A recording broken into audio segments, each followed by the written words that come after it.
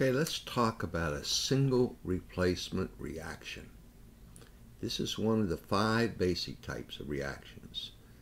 First thing we want to do is when we examine this reaction, make sure we understand the facts of the reaction. Now that means you have to identify, is it single replacement? For instance, if it is just something A plus B producing AB, that is a composition or combination reaction. Or if it's AB, 2 elements combined forming an A element, or an A compound plus B element or B compound, that's decomposition.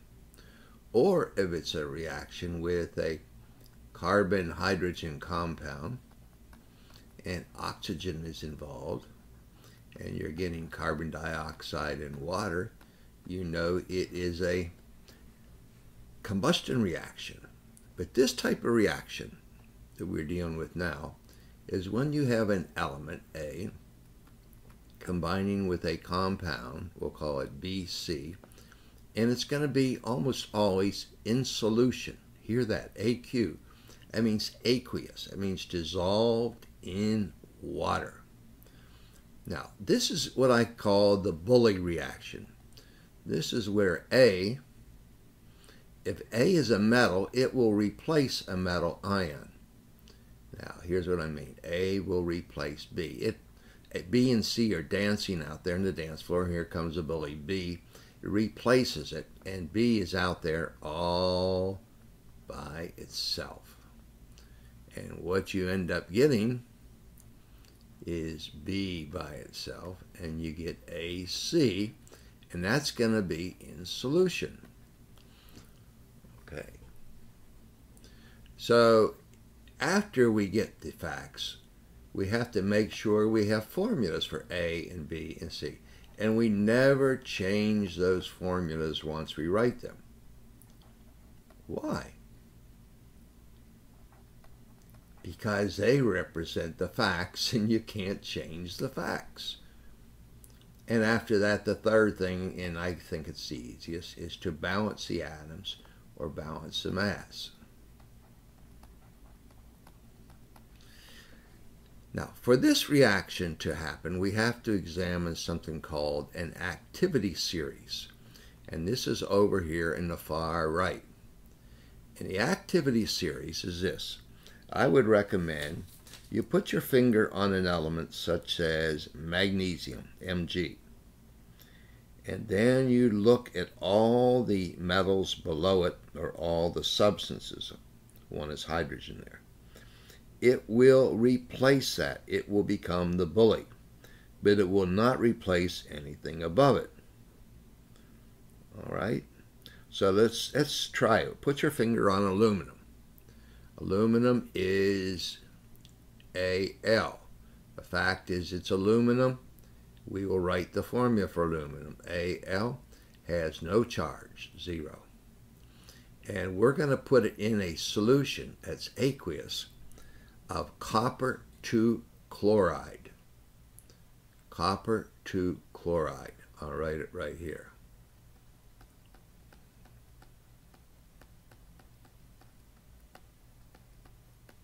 Copper 2, Roman numeral 2 is a stock system, means it's 2 plus. Cu is 2 plus, chloride is 1 minus, it's CuCl2. Now here's a question, and you can predict from the activity series. Will aluminum replace copper? Go back, put your finger on the screen on aluminum, then look at everything below it. It will replace the ion of every metal below it. Remember this. Cations or metals replace metals. Nonmetals replace nonmetals. And we'll look at one of those. So the products here are going to be AlCl3 plus copper. So this blue solution is copper chloride, and it's going to become orange metal. And then you have to balance it, number 3. 2 chlorine and 3 chlorine. Common number is 6. 3 times 2 is 6. 2 times 3 is 6, and you put the 3 copper here and the 2 aluminum there. All right. Now, let's look at the reverse process. The reverse process is where you have aluminum chloride, aqueous, plus copper. And I'll put a little 0 there, meaning it's a metal. Positive and negative is the same. This is the same as on the right side of the equation. Up here, this was the product side. Now listen to this. You would simply write here, when you write it, no reaction. RXN, shorthand for reaction. 50% of the single replacement reactions that you can write do not happen, because they are the other half of the 50% that do happen. You got that? So aluminum will react with the copper chloride. Therefore, the copper will not react with aluminum chloride. Let's prove that. Go back to this activity series and write, put your finger on copper.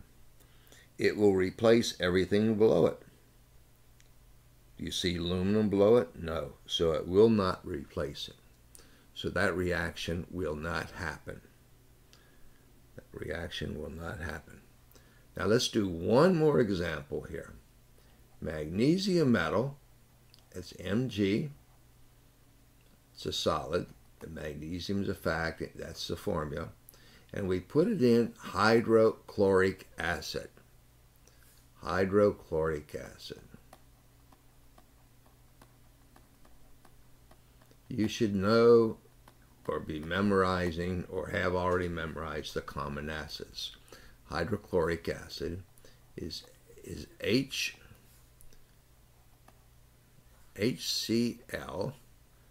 I'll get this right here. Sooner or later.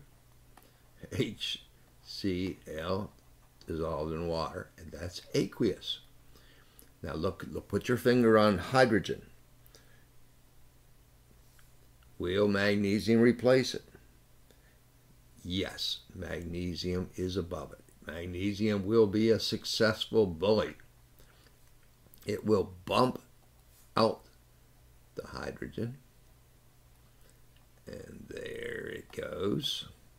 And what you get is hydrogen, which will be a diatomic. It's a gas. So you have to write H2. And what's left over is a solution of Mg. Now it's 2 plus group 2, Cl group 7, MgCl2 aqueous. And you have to balance it. You got 2 chlorine and 2 hydrogen, and you just put a 2 out front here. Having a rough time with these colors here. 2 out in front. 2H and 2Cl, and it's balanced. Okay, so there's 2 examples of reactions. Will hydrogen replace magnesium chloride? No, for the same reason. It's below it in the activity series. Final thing I'll mention real quick, the very active metals, like sodium.